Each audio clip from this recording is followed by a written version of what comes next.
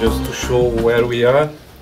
That's the Lovelock, that's the I-80, and in green is Rye Patch Properties, plus the acquisition of Florida Canyon Standard Mine.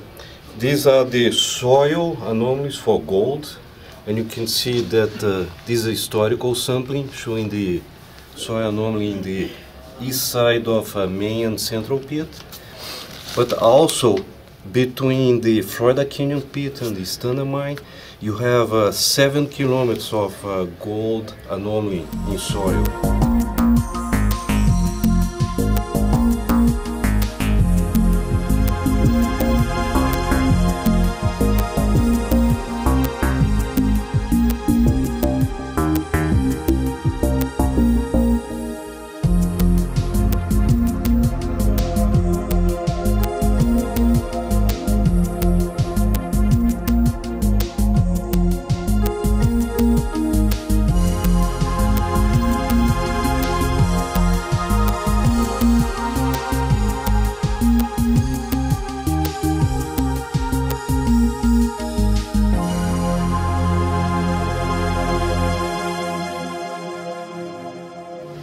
This pour here is about 270 doré ounces, typically running close to 30%, so that would be about 80 ounces of gold in this bar roughly.